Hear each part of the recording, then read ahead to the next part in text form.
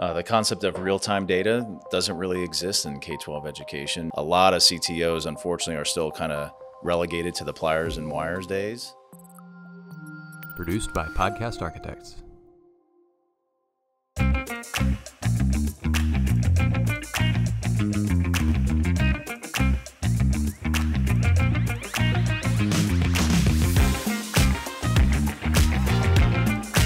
We're here at the Texas Association of Latino Superintendents and Administrators Education Innovation Exchange. I'm here with James from Abre, and I've got a question for you. Yes, sir. First of all, I got to tell you, I love your platform, your technology, and how it's helping districts. But I want to know, what are we missing? In education, what are we missing with data and how we should utilize it? The concept of real-time data doesn't really exist in K-12 education, mainly because data silos that have been created by decisions around point solutions. And so thinking about it across the enterprise, we don't face it in the kind of for-profit world that I live in. Everything is stacked, meaning ERP is then stacked underneath a CRM, which is then stacked underneath all of the places that we collect data.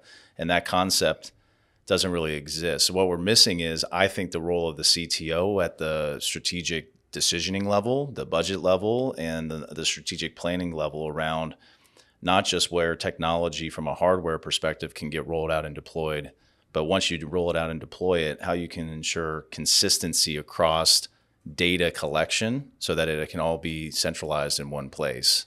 A lot of CTOs, unfortunately, are still kind of relegated to the pliers and wires days. Okay. And it's still the role of the CAO and some of the other chiefs around the table who are making the procurement decisions around technology. And unfortunately, that's leading to downstream issues with silos. So what, in a practical sense, right? In practice, you're at a school district level. For the people that need the data, what is it that solve? Like not having it stacked. You're the expert. I'm trying to paraphrase what you said, but what are we solving by doing that differently or using Abre to help us with that? Well, what we do is we help declutter the silos to make it more real time, to then be able to synthesize data to create new data. What I mean by that is there's a lot of data visualizations that schools and districts use, and it's looking, unfortunately, a bit reactively at data that was collected maybe yesterday or last week, last month, last year. In case of STAR data or we have a lot of autopsy data. Have a lot of autopsy data, and unfortunately, what that doesn't allow you to do is synthesize in real time to create new data, ideally proactive or predictive data. You know, where all of this goes is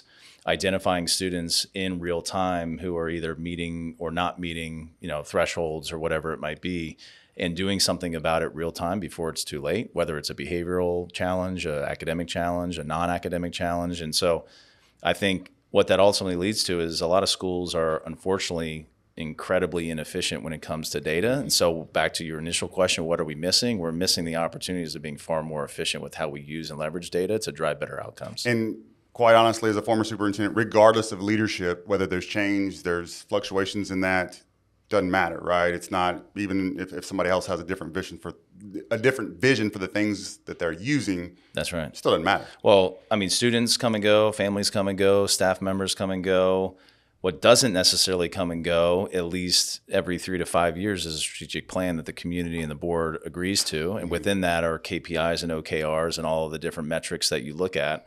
And regardless of your tools, your supplementary tools, your core curriculums, your whatever that is generating a lot of your data, ideally what you want is consistency in where that data lives, how that data is synthesized, and then how you roll that data up to make data-driven decisions. I think 90% of the districts that we talk to would all admit they don't know what's working, what's not working to move the needle for kids, and they're incredibly reactive in how they're trying to get there. So you said a mouthful. Not only that, but our metrics change, right? We get new rating systems, new cut points. All that stuff is continually in motion. So, wow. Well, first I want to say thank you for sharing and thank you for being a partner with Thales. And we hope to have you back to hear more about how you're serving K-12. Happy to do it. Thank you for having me.